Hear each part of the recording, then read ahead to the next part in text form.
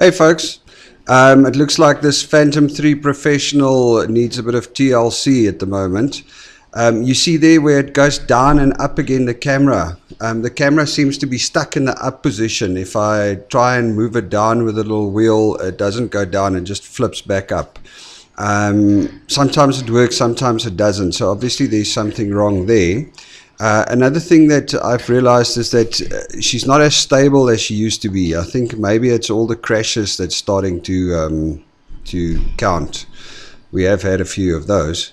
Any which way, so as you can see, she's supposed to be hovering now, but there's no wind, but it's just like moving around quite a bit.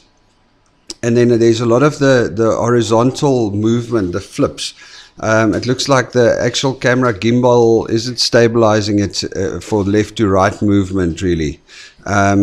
So yes, there seems to be a few issues. So any advice will be very much appreciated. We are based in South Africa, so we don't have a DJI close to us.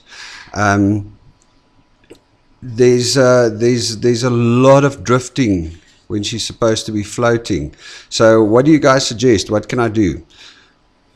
Oh, and if you have a look here, what's coming up now, it's the camera. The camera seems to be caught on the gimbal. The gimbal seems to be caught on the gimbal plate. If you see there's marks where it's catching. Cheers.